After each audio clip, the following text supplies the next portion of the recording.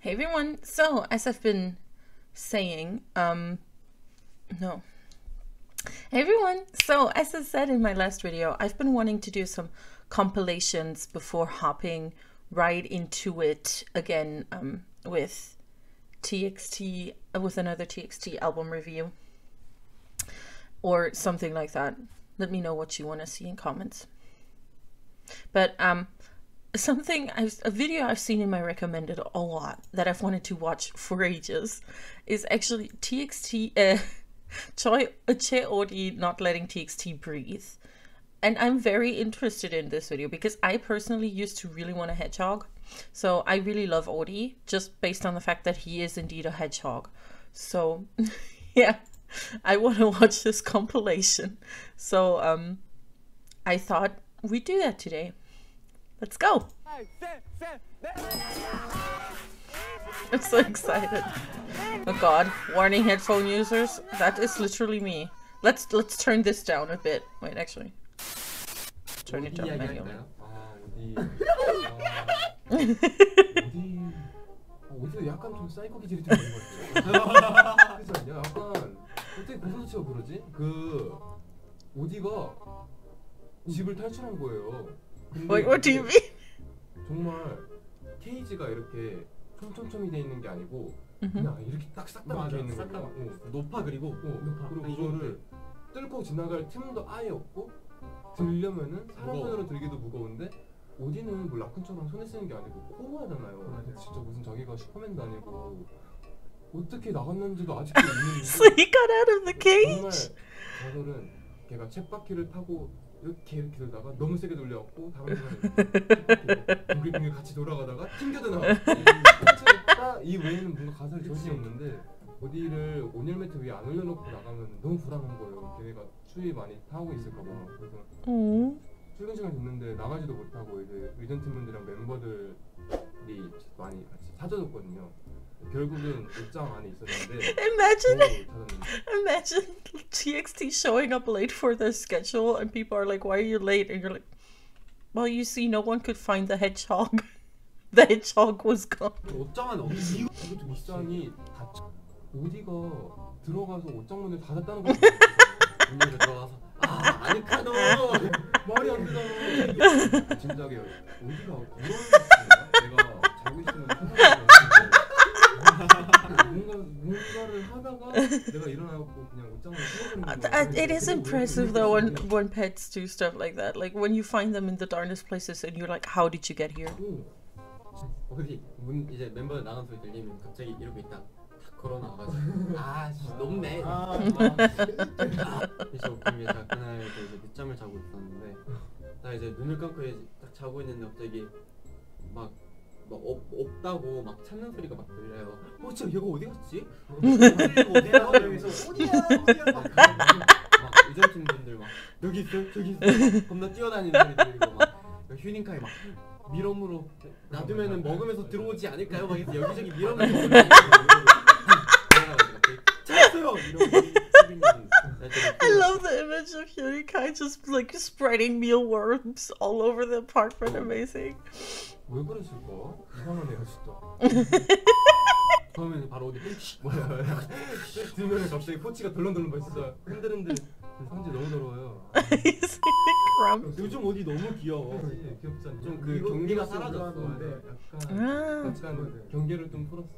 그게 제가 너무 자랑하고 싶은데 사실 태연이랑 연준이 형은 오디에 큰 관심이 있거든요. 딱 나왔는데 둘이 뭐 지금 있는 거야. 그래서 야 빨리 와보라고. 나 일어나면은 오디 집부터. I can't believe Taehyun is betraying me like this. How are you not a hedgehog lover, my boy? You gotta get on that. 보고 오디라는 고슴도치가 있는데. He's so cute. Oh my gosh. Look at it. He's so cute. Look at him. I love Odie. Oh my god. 수빈은 오디가 뭐뭐 할 때 제일 귀엽다고 했거든요. Anything? 할 때? 모르겠. 뭐예요? 얌전히 샤워 당할 때? 얌전히 샤워 당할 때. 거기 샤워도요? 저도 이제 밥을 좀 주면서 친해져서 이제 오디 배를. You guys, which cackle? It's been way too long since I've heard it. 원래 잡는 것보다 오디랑 친해지는 게 더 어려워. 얼마 전에 형 방 가서 예전 팀이랑 근데 오디가 아닌가 넌가? 오디가 이렇게 모서리 이렇게 있길래 오디야 이랬는데 오야 미안 뭐야 문도 닫아줄게 이러고 문까지 닫아주고 나왔어. 너무 똑같아. 갑자기 나 집중 안 하고 있었거든. 나 핸드폰 하고 있었는데 범규 형이 오디 하니까 범규 형이 야 물 끓는다 물 끓는다. 아니 그 제가 가끔씩 여기 옷 소매 안에 넣어놓고 오디를 있는데 넣고 있는데 이제 매니저님이 들어오셔갖고 어디에요? 이러는데 어디에요? 하자마자 어디 갑자기 여기서 가시를 빡 씌우는 거예요. 그래서 아 진짜 잠깐만 기다려봐요. 제가 나가달라고. Does Odi know his name? 생일이 언제야? 기다려봐요. Oh my gosh, do you know it? Oh my gosh, that's so cute. A few moments later. When is 내가 Odi's birthday? 오디 생일을 그걸로 정해놨어요. 잠깐만 이거 어딨지? 내가 적어놨는데 기다려봐. 여기 있다. 내가 오디 생일을 그걸로 정해놨어요. Based on? 내가 오디를 데려온 날로. 내가 오디를 언제 데려왔냐로 생일 정했는데 오디가 내 옆에 온지 Oh, he's just a little baby. 내가 4월 2일 날. The way Subin talks is so cute, by the way. So cute. 그걸로 했어요. 왜요? 생일 축하 같이 해주시게요? 범규 어디랑 친해졌어? 어저께 제가 숙소 와서 제가 항상 그 제 방 지나기 전에 수빈이 형 방이 있어서 수빈이 형이 있나 확인을 해보는데 어저께 없길래 불을 살짝 켜봤는데 어디 갑자기 이게 불 갑자기 이 찾아보는 거야. 미안 문 닫아주고 The idea of Beomgyu constantly trying to get closer to Odi and just instead apologizing and walking away. 진짜 누구야 이러길래 Look how much Yeonchun doesn't care, just fully on his phone. Talking about Odi again. 내려놓으라고 막 발버둥 치는데 오늘 진짜 너무 얌전히 있는데 Like at least Taehyun's listening. Thank you, Taehyun. 오늘 한 10분 동안 제 옆구리 끼고 다녔어요. 그러네 갑자기 기복 생겨가지고 가시 딱 세면 이때 아프지 않아. It doesn't make me hurt anymore. Stop it. Get some help. Why does he always talk about his poop? 제가 다음에 한번 꽂아드릴게요. 건조해지기 전에는 약간 건포도 같긴 해요. 건조해지면 약간 탁 정도? What is wrong with you, Yeonchun? 요즘 오디를 못 봤어요. 오디 요즘 나도 보고 있어. 네, 오디가 1000년 기념을 됐어요. 얘가 요즘 Well, if you're not home a lot, he's probably... If you're not home a lot, he's probably getting shy again. Hedgehogs need a lot of attention to be, like... to bond. 오디가 잔뜩하고 가시고 쑥쑥 있는 거예요. 야 지금 엉덩이 문제가 아니고 가시 오남이 이렇게 하고 카톡방에 딱 보내는데 아이고 쟤는 또 그 사이에 가시를 잔뜩 세우고 있네요. 아 그 가시 세운 거예요? 이러고 불 끄고 진짜 즐겨. 막눈 이렇게 Oh! 해가지고 막 자기 Wait, is Yeonchun getting on the agenda? 오디 잘 있어요.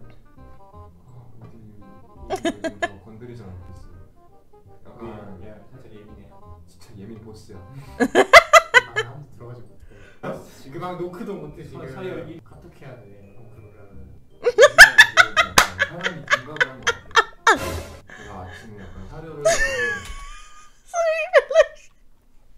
Taehyun being like, I have to message you if I want to go into, if I want to talk to you. I can't disturb Odi. Amazing. 원래 한 가득 이렇게 채워져 있는 한 반만큼 주고 급하게 나오면 어디가 원래 내가 퇴근하고 딱 들어가면은 아무 반응도 없거든요. 포치도 잠만 자는데 그런 날에 딱 들어가서 어디가 포치도 냅다 떼어 넣더니 나를 굴렸어. 나를 굴렸어. 미안해. 저희 최근에 오디 만졌잖아요.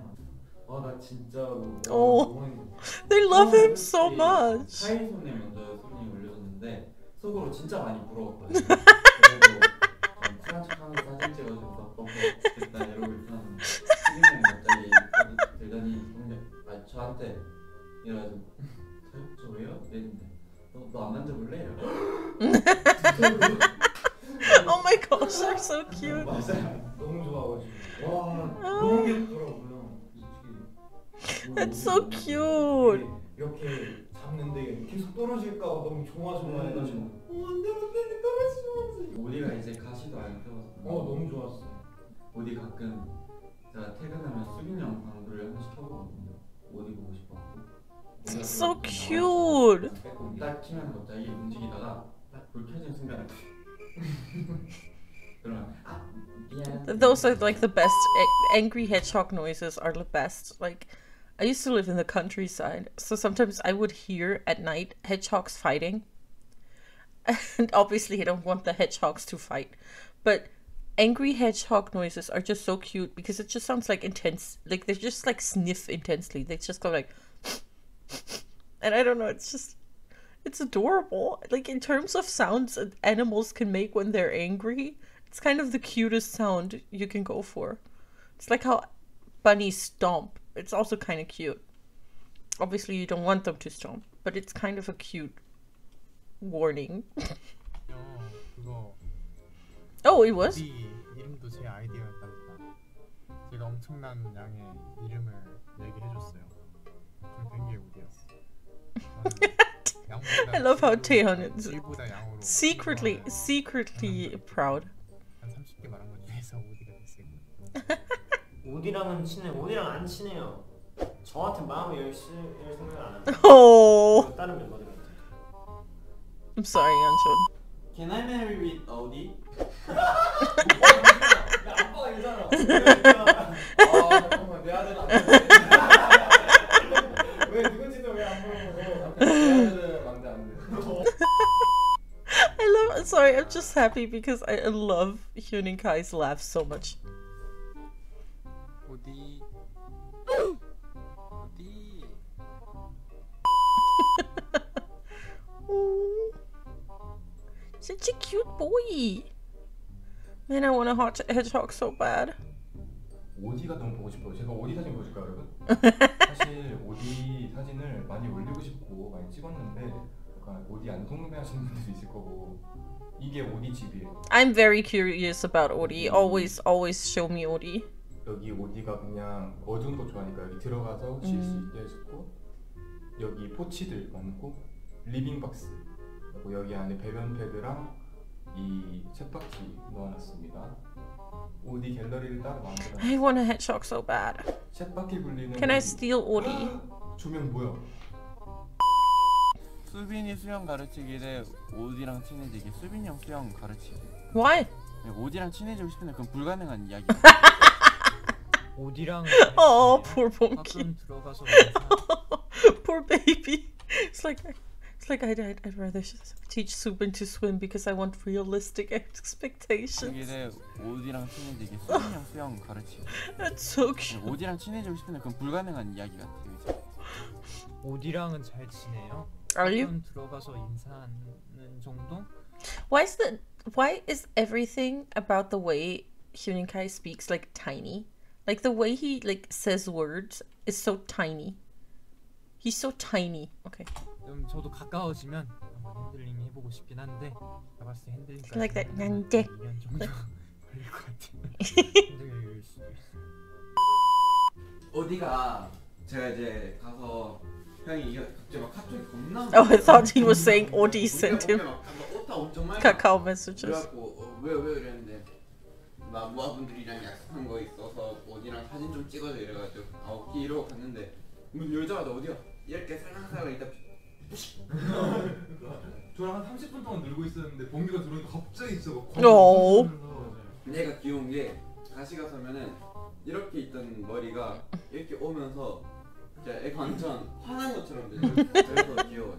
제가 봤을 때 아직까지는 수빈이 형 빼고는 다 가까이 가는. Yeah, that makes sense. As I said, hedgehogs are no joke. It's hard to get them to trust you. 요즘 오디랑 관계는 진짜 됐습니다. 사실 그 이후로도 좀 만진 것 같아요. We got close. 친해진 느낌이 있어요. God, they wanted to love them so bad.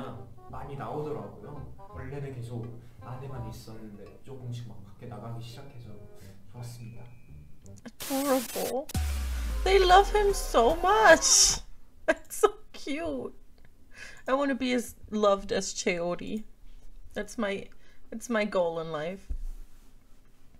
Yeah, I know that was maybe a bit of a weird compilation to pick to react to, but I just really care about ODI, and I really like hedgehogs. So I chose the one I wanted to do. I hope that's okay. Let me know which TXT content you want me to do next. Do you want me to move on right to more albums?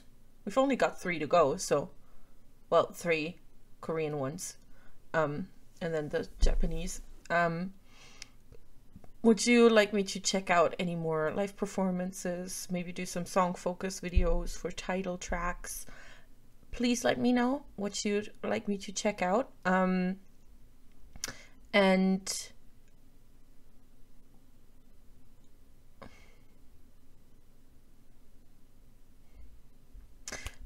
do all the things you're supposed to do, you know, like, comment, subscribe. As always, there's a link to the Patreon in the description.